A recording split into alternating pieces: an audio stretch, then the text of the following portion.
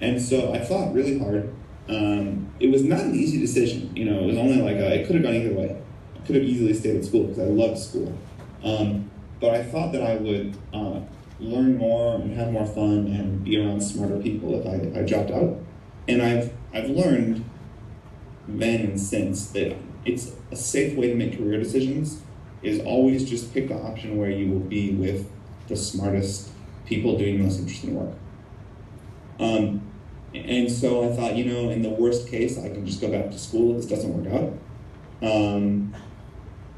And I wanted to like take a risk and try something new. Just I was, you know, when I woke up in the mornings, I was thinking about the project, not school.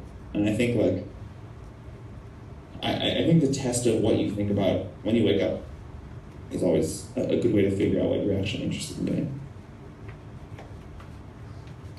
Go ahead.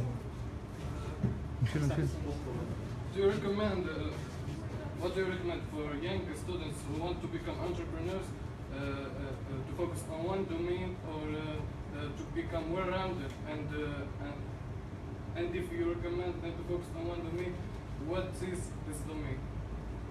That's a great question. I think the answer to that is a little bit of a hybrid of both. What you want to do first is try to become knowledgeable about a lot of different things so that you can figure out where the biggest opportunities in the world are and what you're interested in. What you want to figure out is like the intersection of what you're interested in, what you're good at, and what the world really needs. And usually to find that intersection, because that's where you can create a lot of value. And that's where you can do something that will be personally fulfilling. But to find that intersection usually takes a pretty broad survey of the world.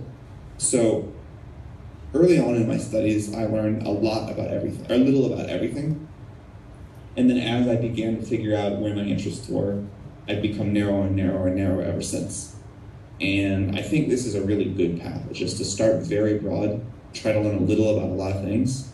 And then as you start to figure out where that intersection of those three topics is, ignore everything else and go super deep there. All right, I can probably do one more question and I got rental leave. Yeah. Hi again. Hey. Can you tell us a story to show the group here the importance of integrity and values, like moral values that or ethics that should be in every startup or every project? Sure. So there was a startup. I won't name the startup because they're still in the middle of a very complicated thing, but it's a very valuable startup. It's worth many billions of dollars.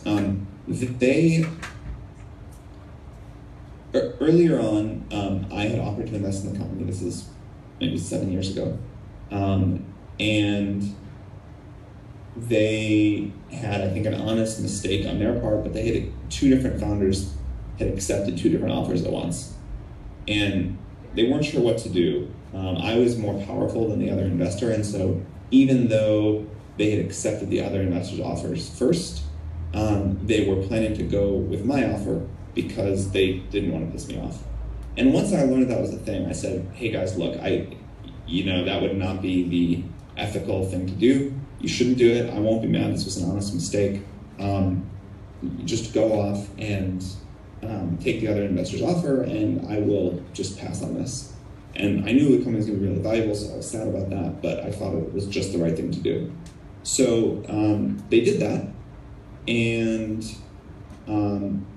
I felt strongly it was the right thing to do. Years later, they said, hey, we remember that, and we were so impressed by you doing the right thing and telling us to do the right thing, that we're just going to give you a big gift. And they gave me like 0.5% of stock in the company, which is now worth like a giant amount of money. And it doesn't always work out that way, but I find more often than not, if you act with integrity and do the right thing, the startup world is really good about rewarding that.